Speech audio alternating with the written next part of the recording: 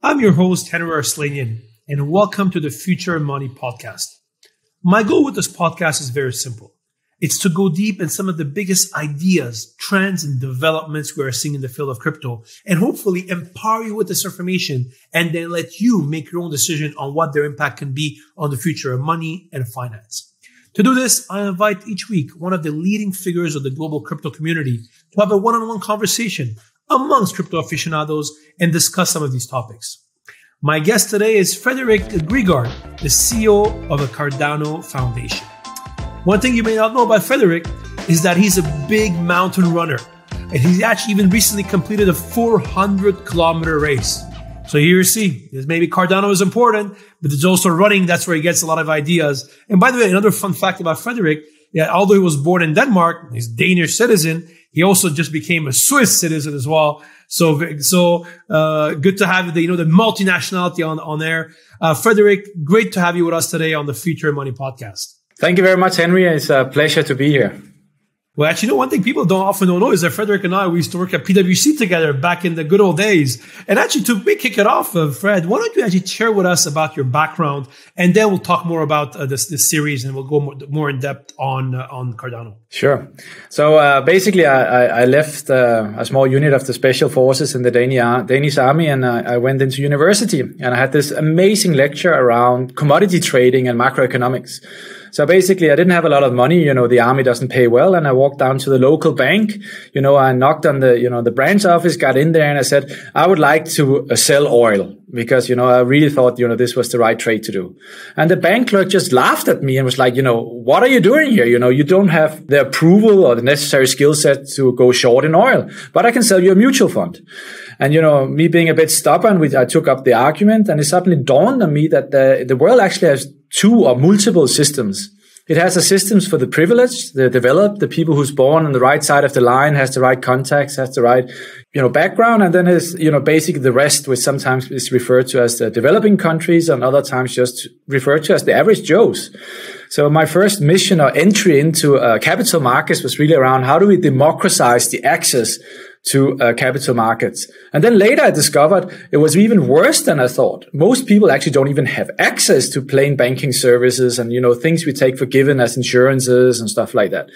So that's actually kind of a little bit what put me on the early trail of what then later became, building several banks and, building infrastructure for exchanges, and then later Bitcoin and cryptocurrencies and audit requirements and all of that.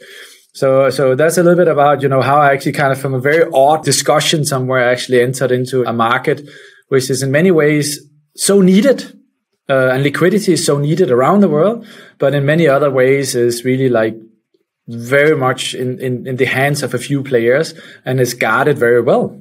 There we go. It's always there. We'll come back to your mountain running later on as well, Frederik as well. But, and I think you've been now the CEO of the Cardano Foundation for how long now? Actually, on the day of recording, I believe is about 1 year and maybe 2-3 days.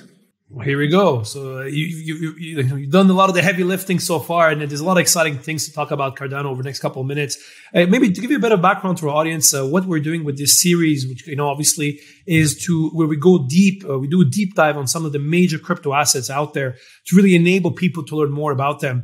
And today, obviously, we'll do a deep dive on Cardano and really try to explain to people and share what is Cardano, what is ADA or ADA, and also how it is different from some other cryptocurrencies out there. And maybe to kick it off, Frederik, maybe can you give us a bit of quick history of Cardano, the token, its creation, and let's kick it off with that. Sure.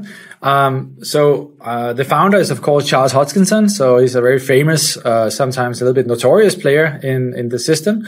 And after he left Ethereum, I think his plan was actually to exit the crypto market. So he wanted to do like one last appearance, which was a TED Talk. And after that TED Talk, a lot of people basically approached him and said, you know what, you're really onto something. You cannot just leave. So basically, he kind of rethought that and said, what is really needed if we're going to build another version of Ethereum, something different, something larger, something who's built around principles and processes.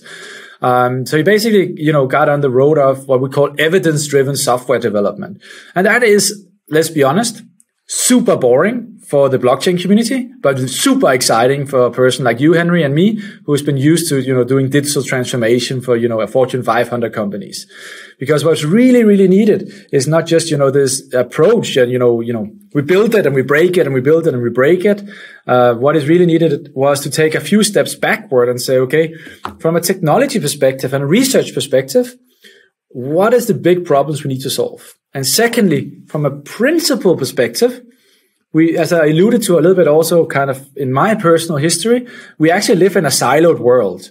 And the developing countries, they don't have access to the Bank of International Settlement. They have to go through different rails. They have to ask permission, go through maybe tier 3 players to get into a tier 1 player.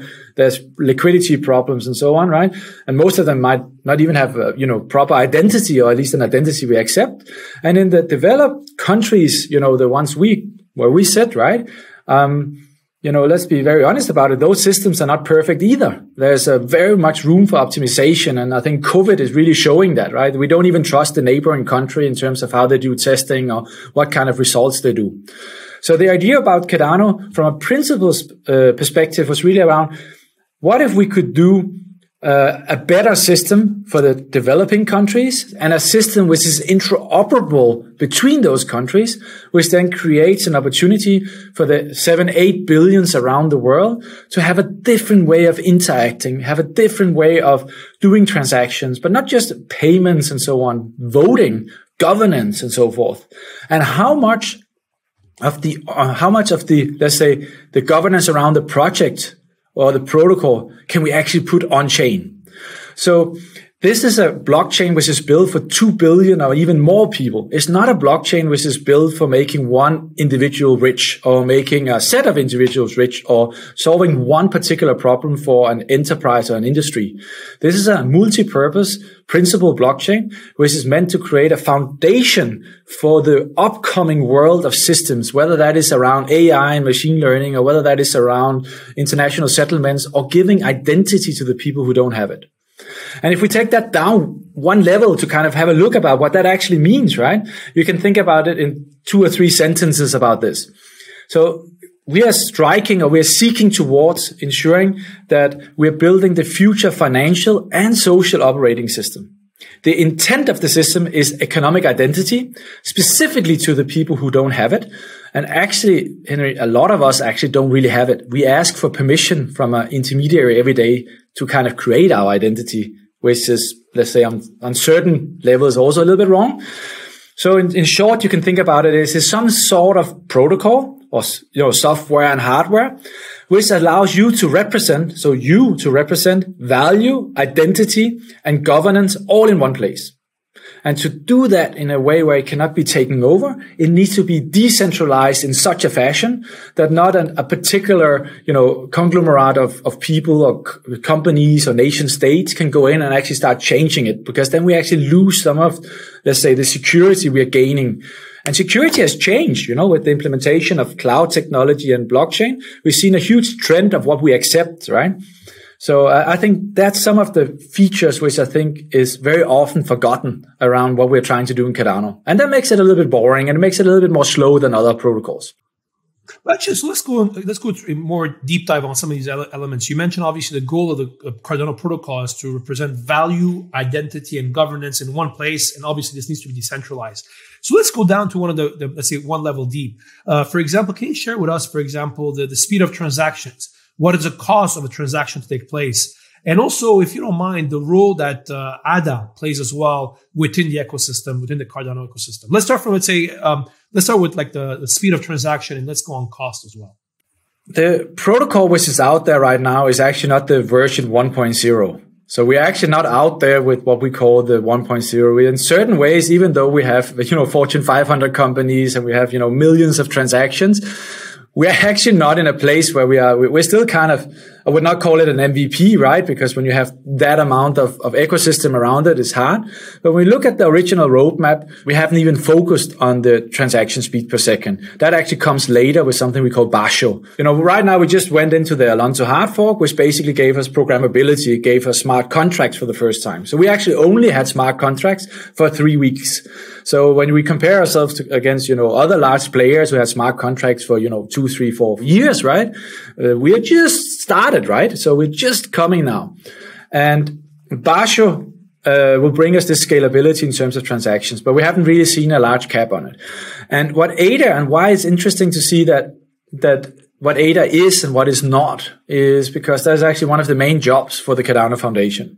So when you think about the Cardano Foundation and where we play as one of the federated players in the Cardano ecosystem, is that we are trying to ensure, first of all, that decisions are made to optimize for the future generations to come. So we're thinking about building principled technology for future generations.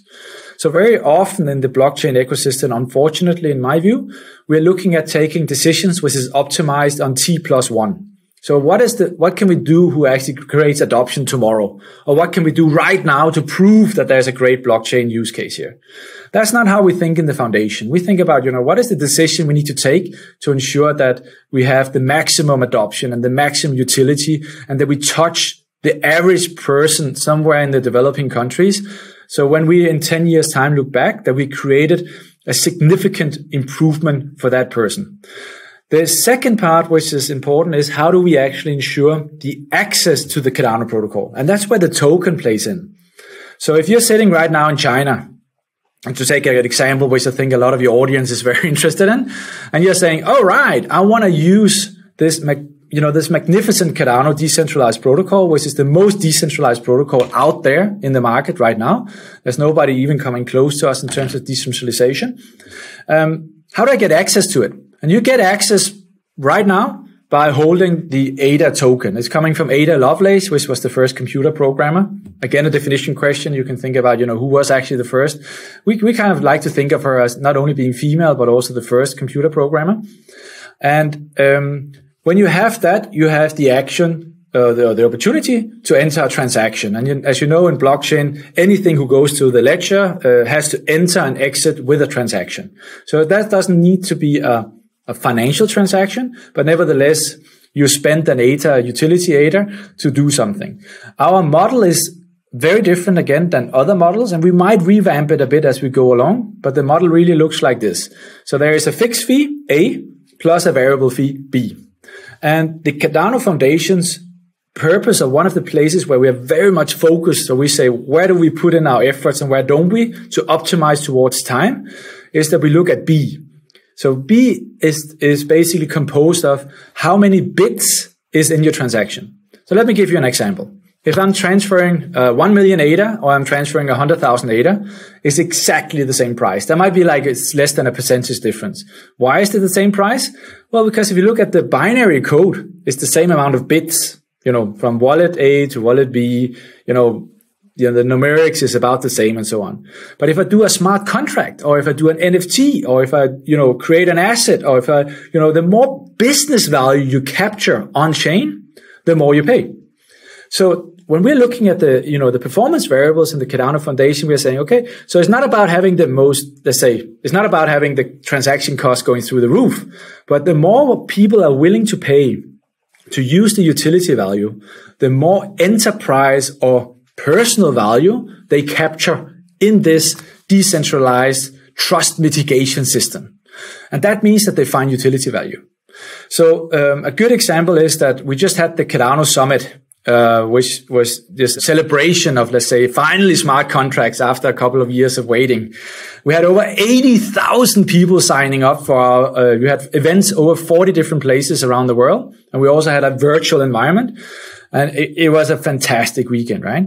One of the things the foundation did there is we published what we call an impact challenge.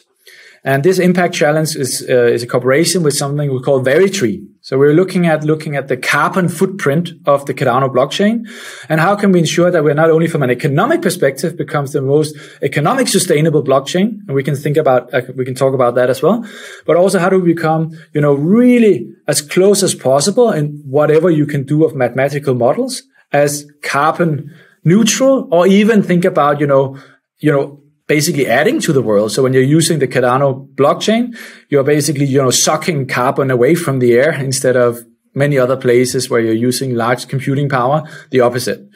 And there's obviously a difference. We have an advantage being a proof of stake compared to proof of work blockchain, right? Which also makes sense from an economic perspective. And over the last week, we've planted, or we basically raised already 300,000 ADA, which is equivalent to 300,000 trees planted, which mainly will be mangrove together with Veritree. Now, why is this interesting? This is interesting out of different aspects. So first of all, something good for the planet, something enterprise architecture, which is very close or reducing the carbon footprint. Check, right? Secondly, supply chain. Supply chain is one of those most discussed back and forth. How do we reduce the cost of transparency? And a lot of these projects, you buy a tree, or if you have a certain bank account, a green card, right? For every time you spend it, you plant a tree, and then there's a little picture coming up in your app, and you're thinking, I wonder if there's even a tree planted. And then some CEO says, yes, there was a tree planted, right? So there's a lot of lack of trust in that equation, right? With Veritree, we know that it's certified. There's tokens. The trees are, monitored, etc. So it's also a supply chain solution. Third, in blockchain, one of the big issues I see from a regulatory perspective is metadata. So how much metadata do you actually see on the biggest blockchains in the world today? When you buy a token who's issued on a top 10 blockchain, it's very hard actually to figure out what you bought. And you have to go to a centralized database, and you have to kind of look up an query in that database and figure out, is that like a security token? Is there a SAFT on that? Or, is it a utility? Or what is it actually, right? Because the actual transaction doesn't have a lot of data. It's just a set of hashes and characters. And one thing which people don't know about the Cardano blockchain is that we are the leading blockchain on metadata. So you can save, thousands of kilobytes of metadata on the chain, without even going to, off-chain incorporations. And that allows us actually on this Veritree token to save, equivalent of a PDF file, which actually describes the token and describes the functionality. A bit like what we do with an ISIN number, but now in an immutable database. And last but not least, the platform value. So let's say, in the old days we spoke about what is the platform value of Facebook. So what is the reach, right? And I think, 300,000 trees in 1 week. I mean, that really shows that we have a reach and we have an ecosystem, not just of developers, but also of passionate, Cardano fans who is willing to go to the vision about changing the world. So that's an example of how you get access, through ADA to a live use case, which is running right now. So if you have the time, let's get to 1 million trees. That would be great. So we'll come back about the Cardano community, but I just want to, Frederik, I want to deep dive on some of the elements we just discussed, right? So obviously, there's a lot of criticism in the community that obviously with the Alonzo hard fork, really the smart contract functionality just became available now. And obviously there's a big debate in the community, as a lot of people, believe that the Cardano is late to the game. Others believe actually Cardano, because of the peer review mechanism, it's actually obviously takes more time to come to fruition. What's your view on that? I mean, do you believe that is it better, like when we look at blockchain, is it like the turtle can win the race? You don't need to be number one from a speed perspective, but actually building, you want to take your time and make sure the infrastructure is properly done from that perspective. It's funny that you say that, right? Because our virtual environment on the Cardano Summit was a giant turtle. So in certain ways, saying with the turtle coming too late to the race, right? I kind of like that. So nicely picked up, Henri. So for me, so I've been building banks and asset managers and exchanges for close to 20 years. So for me, what is most important is reliability and resilience of the technology, right? But also the ability to use that over generations, right? So I don't want to, when somebody is taking a decision on a nation state level around voting, well, that's a 3 to 7 year decision. And how many of us actually know where these blockchains, the decentralized ones, are in 3 to 7 years? Do they even have the same functionality features? Are they supported? Did they happen a fork? What even happened there, right? So I'm one of those who love to experiment. I love to innovate, but I want to innovate to change the world. And I think we are, and I've been quoted for this, and some people say, they never say it again, Fred, right? But I do think we are a couple of years late to the party on smart contracts, but I actually think that's an advantage, because the way we've done it is that we've separated the computing layer and the accounting layer of the blockchain, which is dramatically different from an architecture perspective than what you see on, for instance, Ethereum. So can you share with our audience, what do you mean by that? I mean, obviously there's been a lot of talks about layer 2 and the like. So let's focus on this topic. So can you share us more how you guys separate and how do you believe like it's a smart contract, the execution is different, let's say, from the Ethereum blockchain, for example? Yeah. So first of all, the programming language we've chosen is, it's for the capital markets world is very well known, but for the rest of the world is not, right? So it's Haskell. We have 5 entryways to get in there. So we also did some derived computer languages specifically for lawyers and for capital markets people. So you can you have a UI with a GUI and stuff like that, right? But everything is, the core is written in Haskell. Why is Haskell a smart choice? Because a lot of people are saying, hey, Fred, that's a bad choice. So if you look at the amount of engineers, so computer engineers and coders out there today, the numbers has been debated a little bit, but most people believe it's around 26 million. So that's only about 26 million people who's able to write code out there, which I think is really low and probably an issue going forward. Out of that, only 0.03% of the 26 million have had some exposure to blockchain and crypto. So when people are saying, there's not enough developers on Cardano, I say, yeah, that's true, but there's not enough developers in the whole blockchain space if we really believe this is the way we go. The second part is we've seen that some of the very kind of the early blockchain languages, not to point anybody out, but like Solidity, is now during the years became, pretty easy to use, right? So there's quite a few developers who understand it. There are some really good libraries out there. There are some good compilers. You can do quite a lot by reusing, and there's a vibrant, GitHub community and so on. But what it really lacks, in my view, is formal verifications and formal specifications. And I think that's again a part where we took a different architectural view to it. And this is really early days on formal verification, specifications and design, right? So it's really hard to get 100% certainty from a mathematical perspective that your code is accurate. But what you don't want to get to is in a place where you have to do a line by line with human eyes through millions of lines of code. So what Haskell and partially also Rust and other languages have in common, which is usable on the Cardano blockchain, is that you might not get to 100%, but you can get much, much further than you can do on other languages in terms of these formal verifications and checking that the code actually is doing what it's supposed to do in a mathematical sense. So you can use computing power instead of, brain power, because as well as I, when you start looking at code, for us who don't use it very much, but also for people who do it a lot, if you're not in the headset of the guy who wrote it, it becomes like a Sherlock Holmes game, right? And from a regulatory perspective and from an audit perspective and from an oversight perspective and from a, if you're an investor and you're buying into like some kind of an application who's supposed to run in a DAO or something like that, or even just, for profit optimization, that becomes a huge risk. The other part is, where does the smart contract lie? So what we've seen I really cherish what Ethereum has done for the global blockchain community. So this is not about good or bad. It's just observations, right? But when you look at what's happening on Ethereum is that if you want to do something just a little bit complex, right? So something more than an escrow account or something, like a structured product who has some certain barriers and knockouts and has some different oracles, right? It doesn't fit into the smart contract because the smart contract lives live on the system, right? And it just explodes. So what you end up doing is actually you end up referring to things who lives outside of the smart contract, right? Which basically is in certain ways, when you have this kind of complexity in it, it gives you some opportunity for attack vectors, but you also give you a lot of complexity. So what we've done is actually that the smart contracts, the computing power of the smart contracts lies outside of the chain. But what lies on the chain is the actual transaction, right? Is the actual data, the lock, right? So we're trying to say, the blockchain should do what the blockchain does best, which is this, immutable ledger of information, right? Who has a high security layer and so on.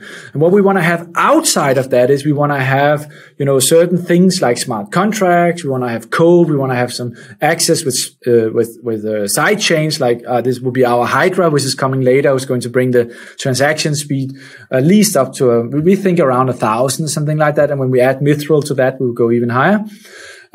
So that has to lie in a different place, and that is a different architecture. And what we see in the last 3 weeks is a lot of people who's been trying to write Solidity code, who's coming from that area, right? Who's coming from that architecture, and they go to the Cardano blockchain and they can't figure it out because the architecture is different.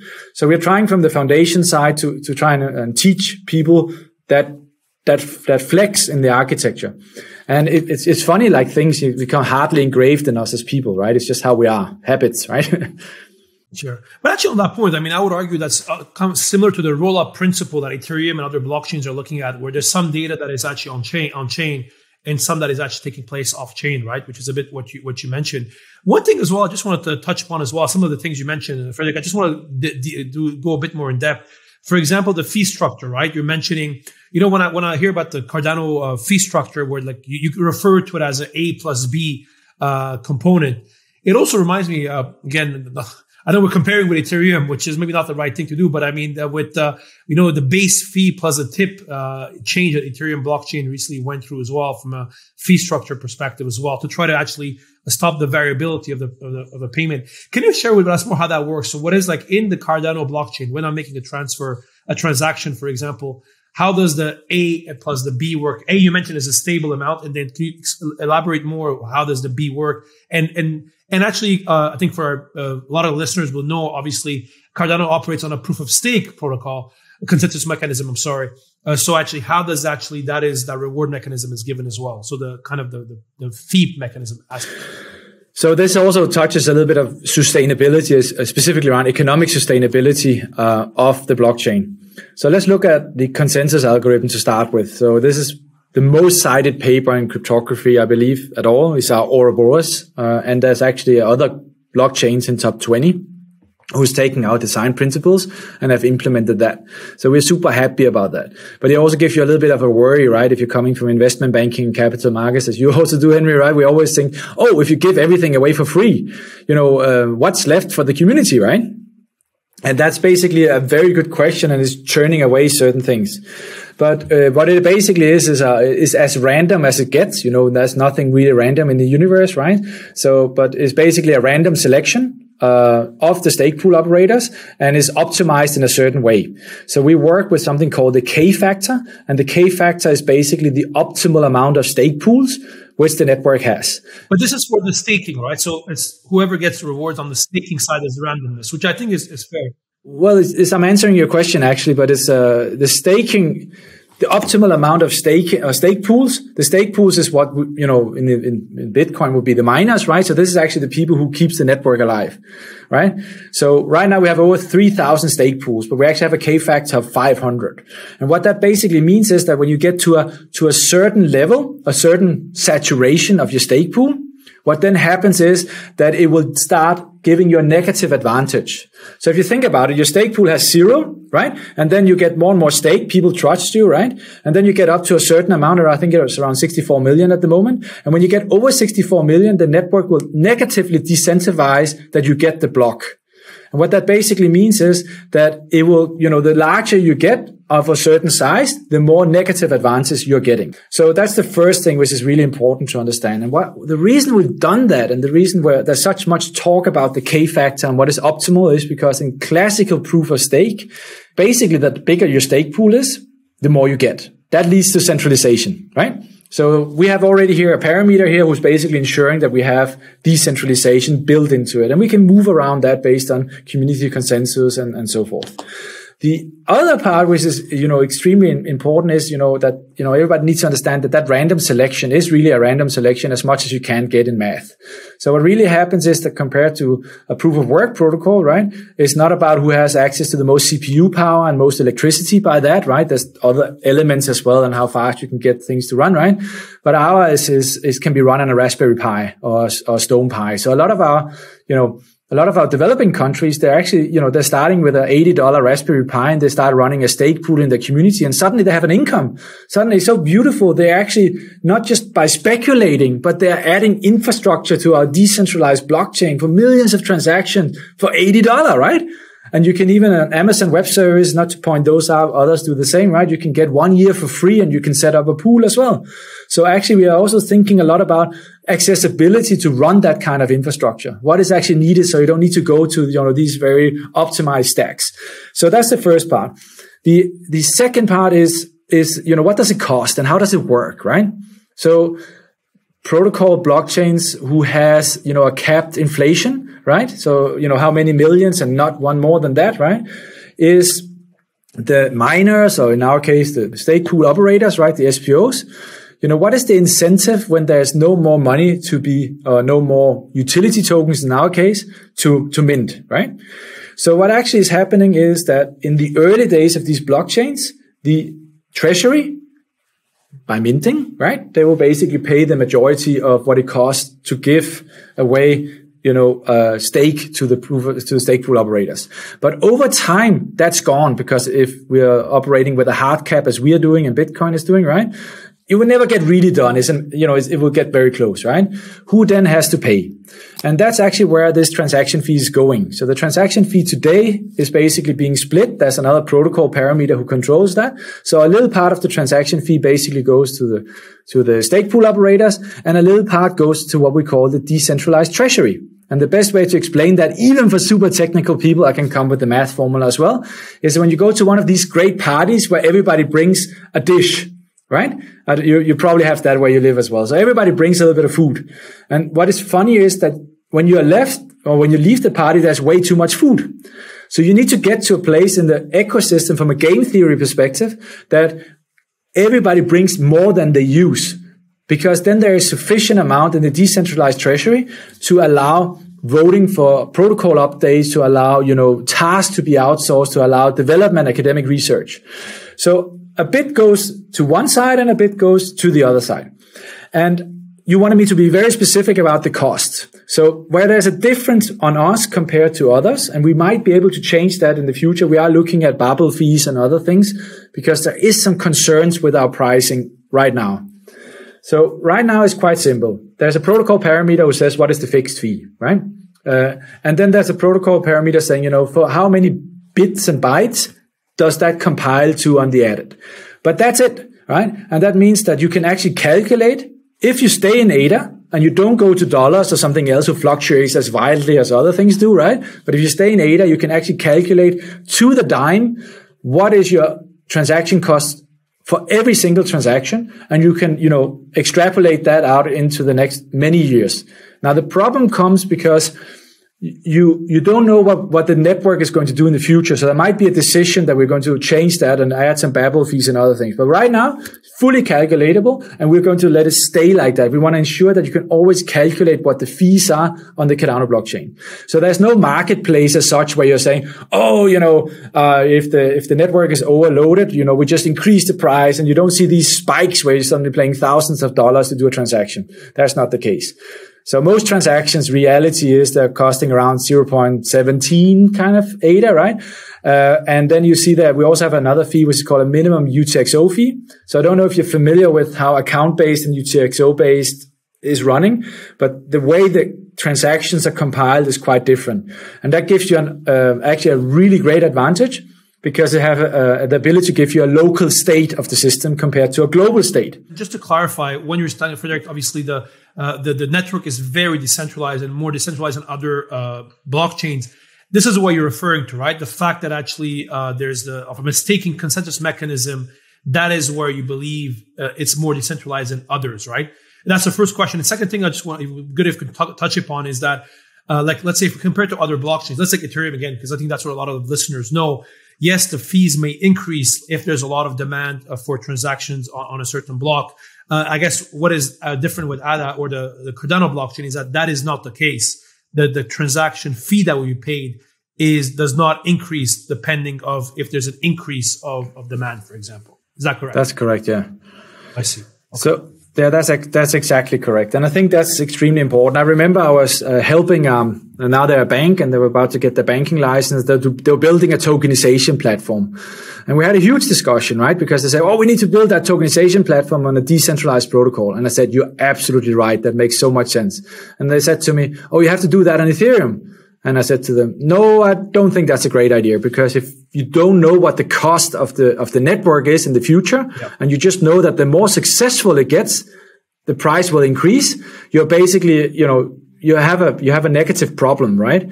And now today they built this beautiful tokenization platform on Ethereum. And first of all, Ethereum is closing down. And it's becoming a new version, like a 2.0, a better version potentially, right? But secondly, right, nobody wants to tokenize anything on this platform at scale, right? Because it's just too expensive to use it. And then they're looking at a forked version of it and so on. And I think for enterprise architecture and for architecture which is built for billions of people, it's so important that you have, it's not about what the price is. It's about clarity of the function of the price. It's about being able to, when you take a choice which gives you a little bit of a sticky situation, you're stuck with a platform choice for many years, that you understand what is the cost of use and what is the risk of use. And if you can't get to that, I think it's hard. It's a hard sell. So a couple of things, Frederik. We already ran over time. There's two, three more things I just want to deep dive, because I think it's important for our audience to understand. One of them is obviously we talk about Cardano. I know there's something that you guys call the 5 eras. Obviously, we had the Shelly upgrade a couple of months ago. We just had, at the time of recording, the Alonzo update, where as you just mentioned, we added smart contract capabilities. But could it be useful, let's say, when these eras have become a reality? How is the Cardano blockchain going to look, and what are the big milestones our listeners should expect over the next couple of months as these eras and these upgrades come into play? Let's say in 1 minute, you can give us a quick summary, Frederik. What Shelly really brought us was native assets and the ability to issue assets on the blockchain. Gregaard gave us programmability, right? So the ability to program. Basho is going to give us scalability, including side chains and so forth. And Voltaire is the governance piece, right? So we already have, 400,000 unique votes in every fund, right? But we need much more on-chain governance. And that's what Voltaire really is going to do.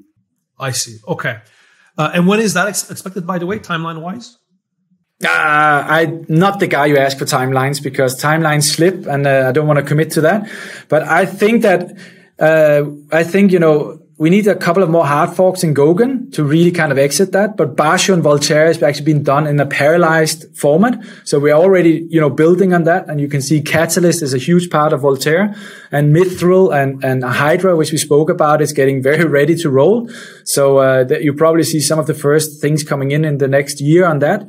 So, I think you will already kind of start feeling it. But when we feel that we are kind of finished with Cardano 1.0, you'll probably see another great party. But, it will take a bit of time, specifically governance. And if I want to do one call out, if you want to look at something which is really brand hot, which the market hasn't picked up on yet, is blockchain governance. Blockchain governance is going to be the battle for the next 12 to 24 months. Why do you think so? There's a war on regulation coming, for instance. And a part of that is really around, what does decentralization mean? What does meaningful participation mean? When you say block production is decentralized, does that compare to that you can roll the network back? Who has access to Genesis keys? Or, where is the money flow going? Who actually decides? Is it 6 people in a boardroom in Switzerland who takes decision, even though I vote on chain, but the thing is just not implemented because the guys don't like it? Or is it really trying to capture, the decentralized brain of the future population? When you look into governments today, do you really, can anybody with the heart on the heart say, I have the best politicians who's doing the best for me? So liquid voting and frequency around that and how this is going to run, a lot of that is happening already now in blockchain.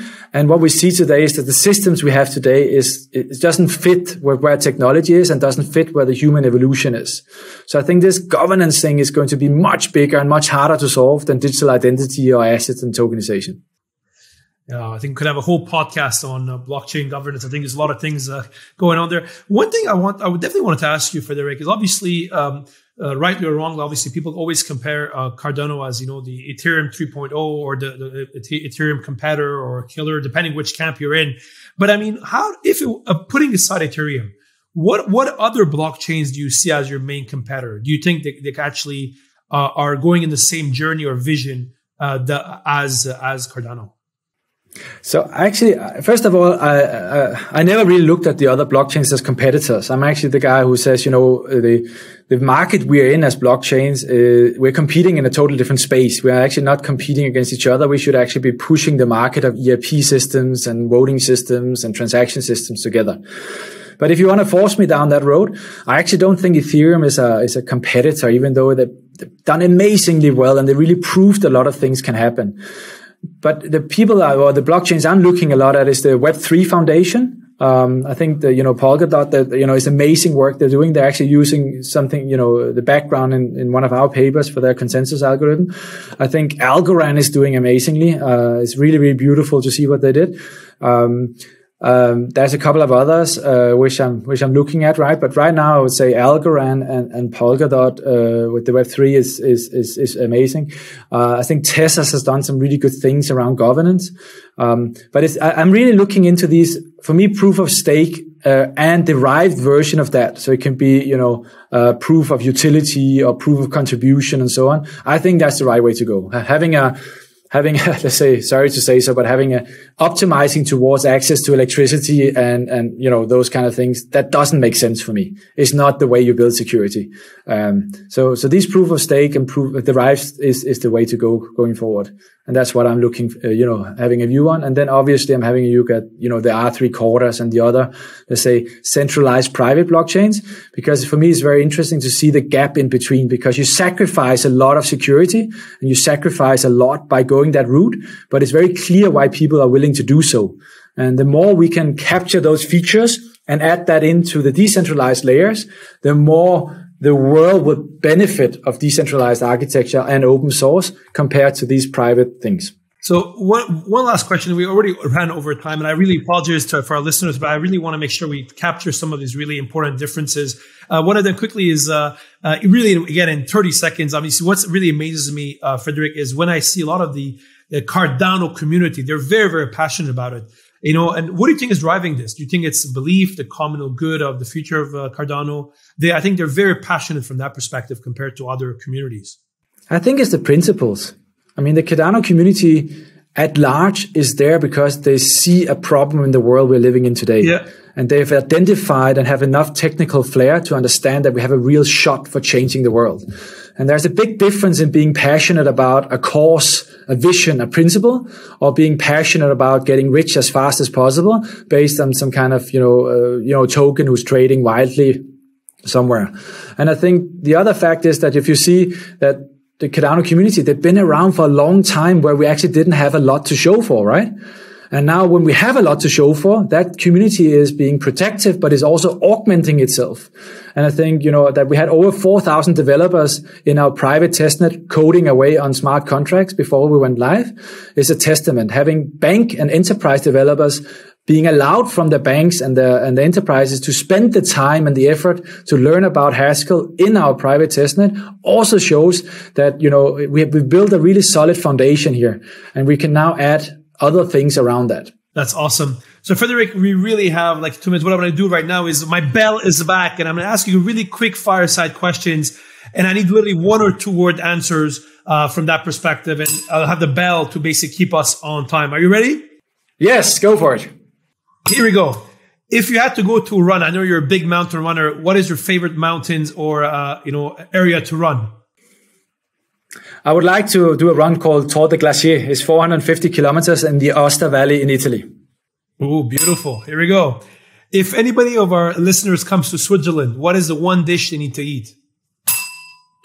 I think it would be a rösti on a mountaintop next to a glacier with onions and brown sauce, and some eggs and bacon on top of that. Yeah, the good old original Swiss food. Here we go. Yeah. What is the one thing you miss the most about Denmark, your native country? Some of my close friends and family. Very good answer. Frederik, what industry would you be in if you're not in crypto? I actually don't consider myself to be in crypto. I consider myself to still be in capital markets and system implementation. So I actually very often think of myself as a banker or a democratized banker. But so I would probably go back and build a bank. And I think you can build a bank with 52 smart contracts, 3 ledgers, and about 5 people. So probably found a bank based on decentralized blockchain. Love it. If you could have lunch with one person dead or alive, who would it be? I think Elvis Presley. What is that? Well, I'm not a big fan, but the way he kind of, I don't know. I mean, I want to know if he lives on the dark side of the moon. Well, let's see. What is your favorite YouTube channel or Netflix series that you do watch when you're relaxing? Oh, I don't have one of those, but I really like there's a series where they all wear sixpence. Maybe I saw it a year ago, and I really loved that. It's about the coal mining and so on.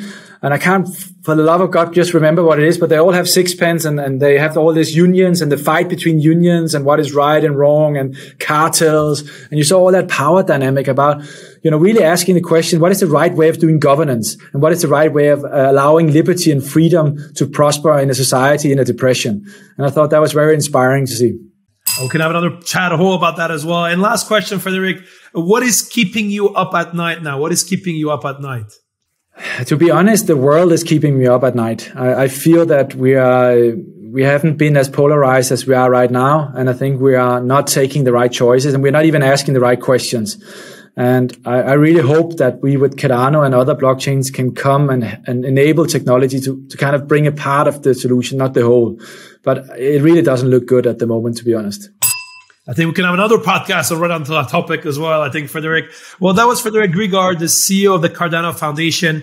Thank you, everybody, for listening today. Make sure to click subscribe if you like this podcast. A new episode will be released every second week. Also, if you want to stay on top of the latest developments on crypto and the future of money, make sure to also follow me on LinkedIn and Twitter, especially for my weekly crypto capsule show where I summarize the global crypto developments that you need to know in less than 60 seconds. And also don't forget to subscribe on LinkedIn to my weekly newsletter called The Future of Money, where I share 3 big ideas on the future of money that you need to know each week.